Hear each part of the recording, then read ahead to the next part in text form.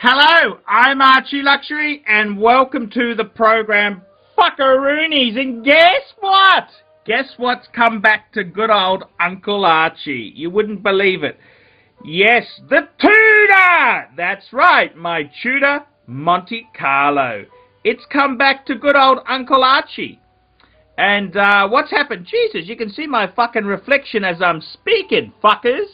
The Tudor's come back to Uncle Archie. It's a long story, but basically, Mr. Kinder, he felt that the Tudor wasn't good enough for him. And we negotiated a deal where I sold him a 1-carat diamond in a platinum setting. And I also threw in a Louis Vuitton Black Epi President and 2 classy luxury pens. I included an Omas fountain pen with solid gold nib and a Mont Blanc. Just don't tell my brother that was my present from my brother. So just keep that between you and me. My family doesn't watch the channel, so I'm sure the secret is safe. But there you go, fuckers. The Monte Carlo is back. It's back on Archie's wrist. It's in the collection. And is it for sale, Uncle Archie? Is it for sale? Look, I'm going through a very difficult time at the moment. I need to cash out. I need to get what money I can. I need to get that stuff back in. I need to reduce some debt. And, fuckers, I tell you what. I want to sell the Tudor. Okay? I tell you how much I want. Tudor Heritage Monte Carlo. It's got papers. You got the warranty card there itself. It's got the hang tag and extra link.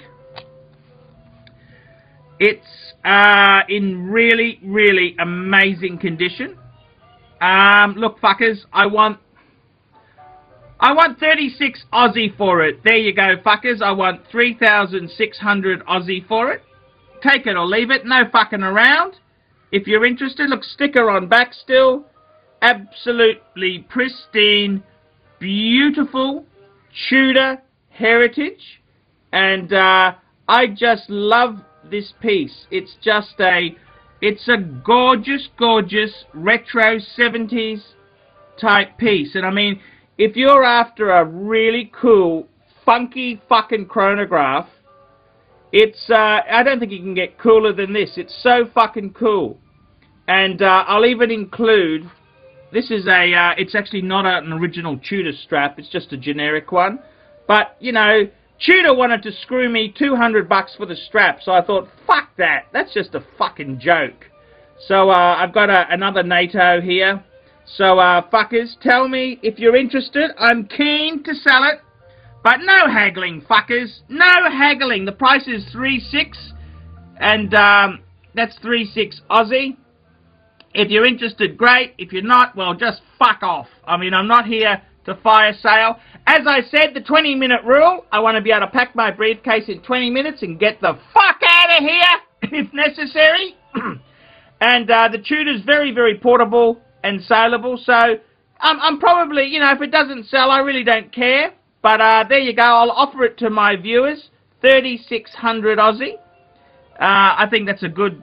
Look, if you don't like it, I don't fucking care. I really couldn't give a fuck if you like the pricing or not. Absolute minty. It's probably the best condition watch I've ever owned.